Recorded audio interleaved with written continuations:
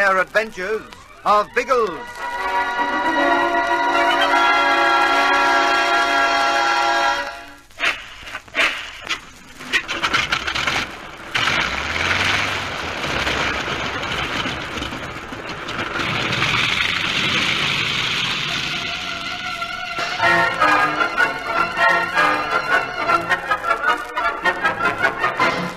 Biggles was mystified by von Stahlheim's attempt to pin them in the old hut, even more so when he outsmarted his enemy, and the German boasted that the English party had been delayed long enough. However, Biggles shrugs off his worry and with his friends starts back for the flames. In the meantime, Colonel Summers, the chief of police in Kingston, has borrowed a Catalina amphibian for Bertie to replace the plane that crashed.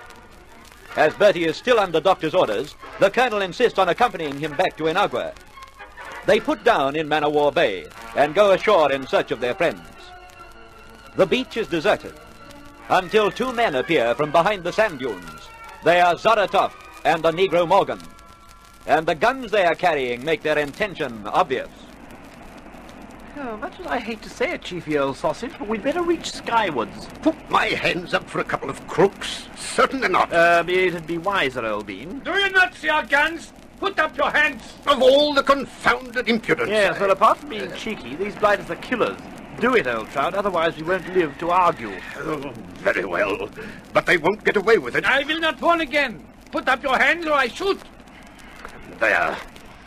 First time I've ever done this. Who are you?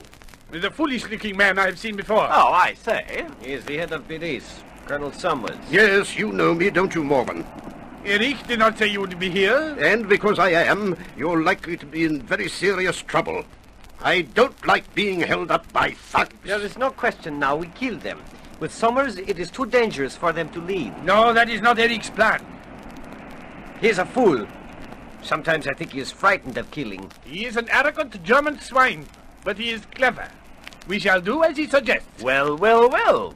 Old Erich gives the orders now, what? Be silent! We are intelligent enough to use all the abilities of our party. I have my razor. In 2 minutes they'd be finished and no one would ever know. It would defeat the plan. Whatever your plan is, for heaven's sake, put it into operation. My arms are getting tired. You brought the rope, Morgan. Yes. It is in my coat pocket. Then check them for weapons and tie their hands behind their backs. It will be safer. You do it. I have only one good arm. Oh, very well. Don't take your eyes off them and shoot if there's trouble. You can trust me for that. I like the razor best. But I can still shoot. What happened to the other arm, old boot polish? Why the belly bandage, what? Shut up. Oh, certainly not. Erich told you to keep us alive, so you're most unlikely to kill us for talking. Now what the... I have 2 good hands. More insolence from you and you will feel them again. I won't always have mine tied behind my back, old reptile. One day I might wreck an arm of yours to pair you off with Morgan. Which one of our blokes did it, Napoleon? One who will die for it before he leaves the island. You are all pigs, but there is one with red hair. Ah, good old Ginge. I must remember to congratulate the sausage. Oh, you were told to keep quiet. Oh, look here. I won't stand for this. You keep quiet too, or you will be treated the same. You don't seem to realize who you're dealing with, man. I stand in no fear of minor police officials. Minor police officials? Well, of all the confounded cheek. They are tied now. You can take them to the yacht, Morgan. I shall wait by the plane until Erich comes. Eric. Always it's Eric. Who is it that's carried out the work of the party here for years? Von Stahlheim has been employed for this assignment. He has the necessary talent for it. We will follow his plan. While it goes well, maybe. But if these pigs try to escape on their way to the yacht... You may wound them. No more. They must be kept alive, but I do not care if they are hurt. You needn't worry, old bean. We Ulysses have a positive loathing for bullet holes in our anatomy. What is this nonsense about a plan? What are you trying to do? That is our affair, policeman. You will learn when we are ready to tell you.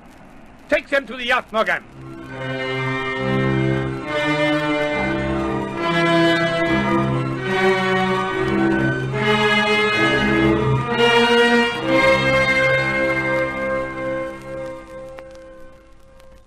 You will stay in this cabin. The door will be bolted, and if you're sensible, you won't try to escape. You know, that's the thing my dear old Aunt Agatha deplored about me. She always said I was lacking in sense. I'll tell you something, Englishman. I'd like you to be stupid. Then I'd be able to kill you, see? Naughty, naughty. Eric wouldn't like that sort of talk. I don't care about von Starlein. You make one wrong move and see what happens. There are 3 other men on this boat, and they're all my men. They'll do as I say. I saw them. You must have combed the dregs of Kingston's waterfront to find those characters. Nice boys, aren't they, policemen? You'll know what'd happen if they got their hands on you. Get out of here and leave us alone. I'll see you again. Then maybe we'll follow my plan. It's outrageous, Lissy. I'll have these fellows clapped into jail for this. Well, first, Chiefy old sausage, we'll need to get out. We're the trouts in jail at the moment. If I could only get back to Kingston... Why worry about Kingston? Biggles is on the island. A word in his shell-like ear would work positive wonders. Or would it? What do you mean? I'm just wondering if their famous plan has something to do with Biggles. It may have. I've no idea. Now, von Stahlhein's a most intelligent sausage, and he's a darn good pilot. You think he'd take our plane? Yes, I'm barely sure of it, Olbean, if he wanted it. Look, supposing Biggles has found the jolly papers, what would Starley do? Try to take them from him, I suppose. Precisely. And as brute force doesn't go over very well with our blokes, he'd try cunning, wouldn't he? He seems that type of man. He is. An idea that would appeal immensely to him is the old business of hostages. You think he'll threaten to kill us unless the papers are handed over? That's it. And he'll have the plane ready to make his getaway the moment the papers are in his dirty belly clutches. An ingenious idea. But of course, Bigglesworth wouldn't agree. He'd try to rescue us. Oh, no doubt about that. But he may be forced to hand over the papers first. I can't see the old trout allowing us to be carved up by Morgan's razor just for some measly blueprints. This is worse than I thought. Oh, what fools we were not to be on guard when we came ashore. Well, too late to think about that now, Olbean. We must set the old grey matter to work on getting out of here. And Biggles had better start scratching his cranium for a way to hang on to those bally papers.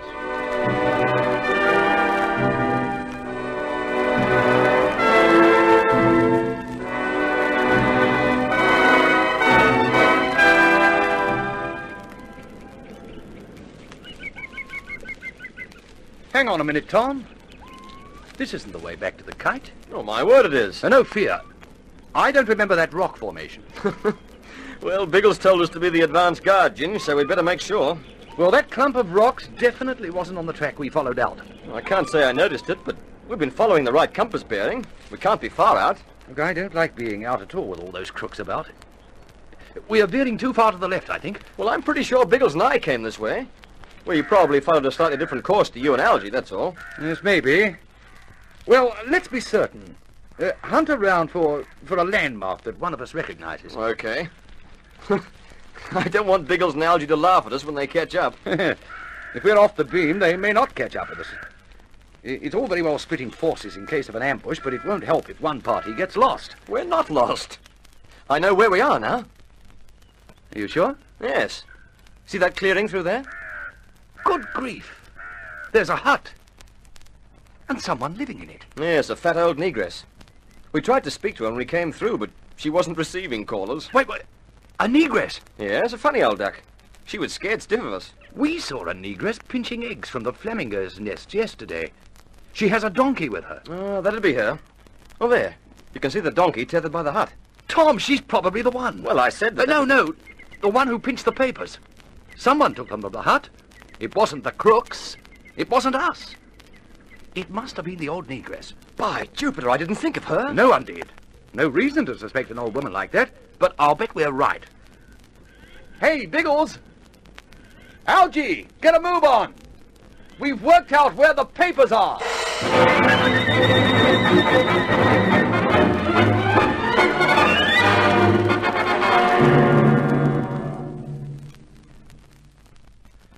Someone coming down the companionway now, Olbean. What are you planning to do? I'm still vague about it. So am I, but we're going to try and bolt. There's a chair in the corner that I can use as a club. Your job, Chiefy, is to keep this blighter occupied until I have a chance to use it. I'll do what I can. Shh, he's coming. Napoleon Morgan say you can have this food. Food, you call it? Hunk of black bread. He say if you get cheeky about it, I take it away. Just a second. I know you. Captain Kidd, they call you. Did the term in jail for piracy about 10 years ago. Yeah, and I know you. copper. That's enough, you scum. If you know me, you know my position. Yeah. You, the boss copper. I'm chief of police in Kingston. That means I can hunt you down and have you punished. How dare you behave like this to me? You don't get me again. I don't go back to Jamaica. Napoleon, he promised me. I'll take you back. I'll drag you back with my own hands, like You this. go away. I got a gun. Now, Lizzie! Good work, Holbein. Now, I'll just grab old Kitty's gun. Got it. Now for fresh air and freedom, what? Yeah. Get back, Lizzie. There's someone at the head of the companion. Von Starlein!